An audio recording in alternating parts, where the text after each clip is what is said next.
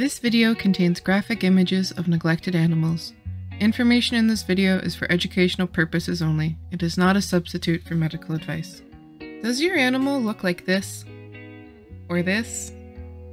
Or this? Or even this? Does your animal have persistent, stuck shed, crusty eyes or discharge? Do they shed frequently and often have difficulty doing so?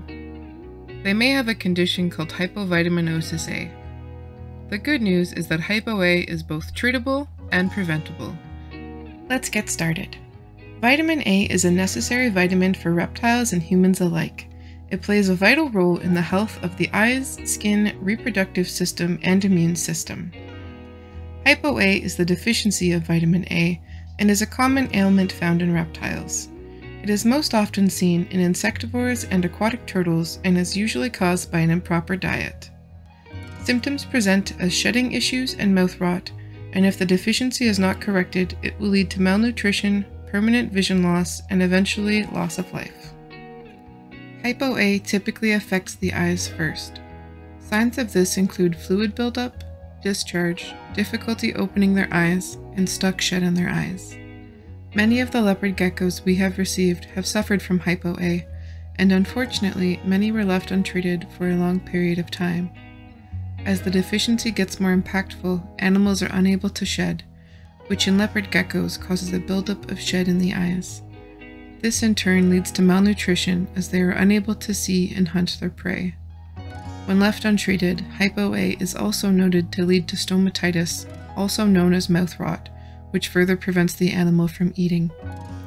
Oral abscesses may also develop, which is an infection in the ear that causes a buildup of material behind the tympanic membrane, causing a swelling of the head.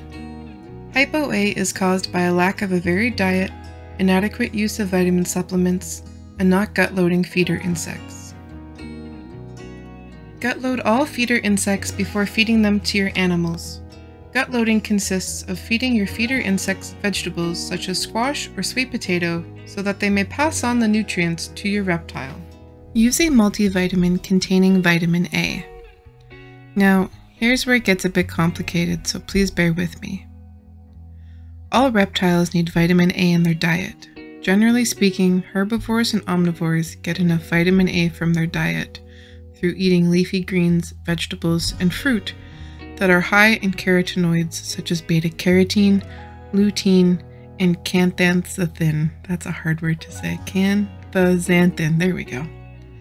However, research shows that most carnivores, and this is including insectivores, are not able to synthesize plant-based vitamin A such as beta-carotene. And that means that multivitamins containing beta-carotene have little to no effect on carnivores.